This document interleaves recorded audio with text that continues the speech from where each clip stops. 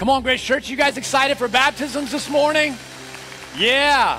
I tell you what, this is one of the best things that we do at Grace Church. This is what we live for as a spiritual family, is to reach people with the love of Jesus Christ, the good news of the gospel, and to help build their lives. And baptism is just a public display of what God has been doing in our spiritual family, in the lives of the people here at Grace Church. And we just absolutely love to celebrate this together. And baptism, what it is for everybody who's getting baptized this morning, it's simply an outward expression of an inward reality that's happened in their hearts, that Jesus Christ has reached in, he's rescued them, he's saved them from their sin, and he's brought them and adopted them into his family. And so now they're going public with that faith, and they want the world to know, their friends, their family, to know that my life belongs to Jesus Christ. And I'm excited to share that with the world. And baptism is such an awesome picture of going underneath the water and having your sins washed away. You've been purified. It's like who you were before you knew God when you're getting in the tank, and then you're baptized and you're raised to the newness of life that God has for us. And so what I want to do right now, we're going to take a moment as a spiritual family, and I want all of you in this room to join with me as we pray for and just bless everybody who's getting baptized today. We had 7 people get baptized on Thursday night. We've got 6 at this service, 4 at our next service, and 5 people are getting baptized in Alamance today. So God is moving. So will you guys pray with me? God, we thank you for every single person this morning who's getting baptized, God, who's making this public profession of faith. And God, I want to pray that you would meet with each one of them in a very special way today. God, I pray that you would just continue to open up their eyes, Lord. Use today to help them to see, God, how good you really are, how much you love them. Jesus, that you came to die for them, to give them life. Lord, I pray that you would strengthen their faith today, Lord God, that you would strengthen their hunger for you. God, we pray that your kingdom would come and that your will would be done in their lives, Lord God. We pray that your kingdom purposes would be accomplished, Lord, through them, that you would use them, God, to do great things for your kingdom, Lord, that they would be salt and light, Lord, that they would let the love of Jesus shine through their lives, Lord God, and that they would just advance your kingdom, Lord, because of the way that they live for you.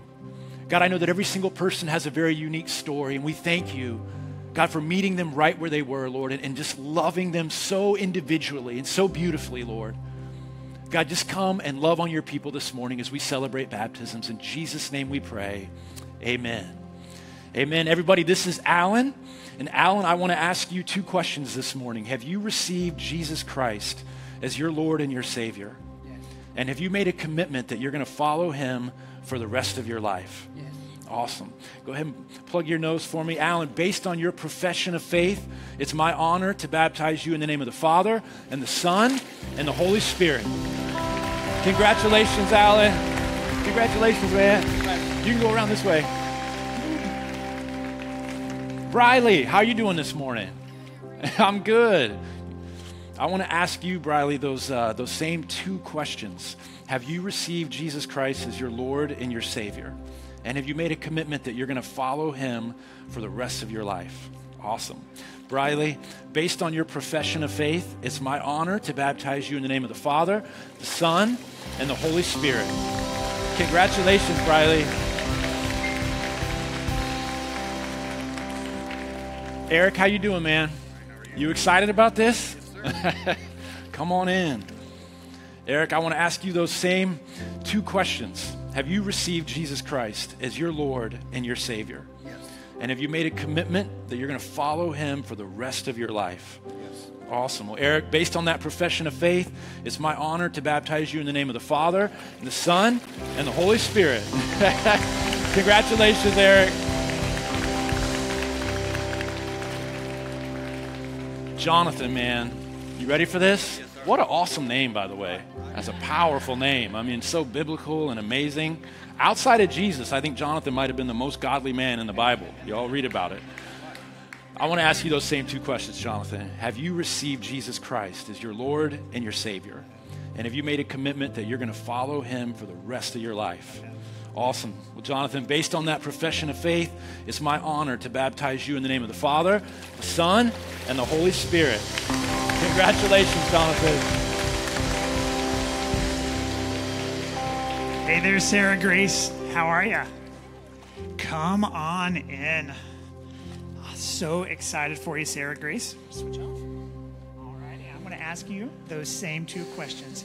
Have you accepted Jesus as your personal Savior? And do you commit to follow him all of your days? Fantastic. All righty. Well, it's my privilege to baptize you in the name of the Father, and the Son, and the Holy Spirit. Yeah.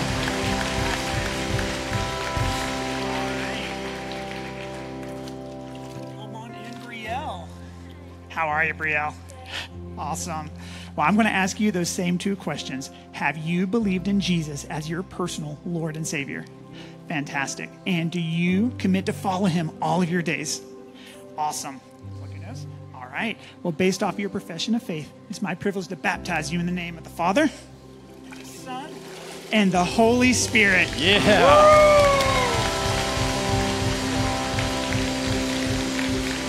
All right, everybody, let's give it up one more time for everybody getting baptized today.